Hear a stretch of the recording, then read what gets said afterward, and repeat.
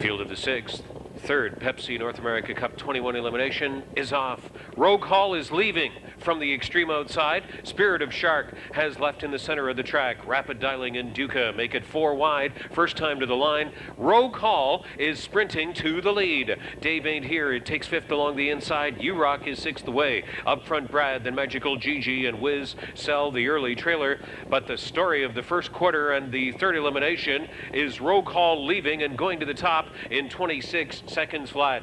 Rogue Hall the leader. Caught on the outside is Spirit of a Shark. He's going to drive on against Rogue Hall and look for and take the lead over to the backstretch, but he's under sustained urging from George Brennan to do it. Rapid Dialing occupies third on the inside, and Duca got away in fourth. Dave Ain't Here sits off the speed from fifth. U-Rock is sixth in line, starting up seventh. There went up front Brad. Magical Gigi delayed flow. He's eighth on the outside and trailing Wiz Sell. Spirit of a Shark up at the half in 55 seconds, moderate second of 29, and it's Spirit of a Shark and Brennan coddling his speed well onto the final turn. Rogue Hall, a great gate rush this night. He's landed out into the top two. Rapid Dialing on the inside third. Duca still occupying fourth, and U-Rock and Dave Miller doing the first overwork on the outside into the top five. Might bring out Rapid Dialing out of the three-hole. Rogue Hall out of the pocket. Moving sixth on the outside was Magical Gigi, then Dave Ain't Here. And the last pair at head stretch. Up front Brad and Wiz Sell. They turn for home, and the chase is on against Spirit of a Shark. Rogue Hall is at his wheel.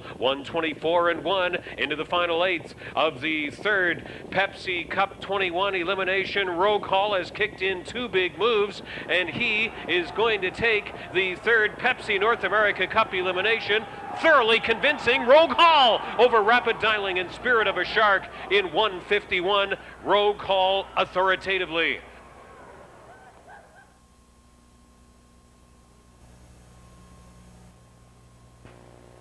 Number 9, Rogue Hall returns from the sixth race and the third 2004 and 21st Pepsi North America Cup elimination. The Cambest 3-year-old bay colt from Roof and Ruth, owned by Glenview Livestock of Wallenstein, Ontario, and the Robert Grant Holdings Incorporated of Campbellville. Trained by Rene Larman and driven to victory by Paul MacDonell, his fifth win in 7 starts this year. 151, life's record performance. 9, Rogue Hall, receiving the North America Cup elimination blanket presentation from Mr. Jamie Martin, Vice President of the Standardbred Racing Division for the Woodbine and Mohawk Circuit at Woodbine Entertainment, to the connections of Rogue Hall.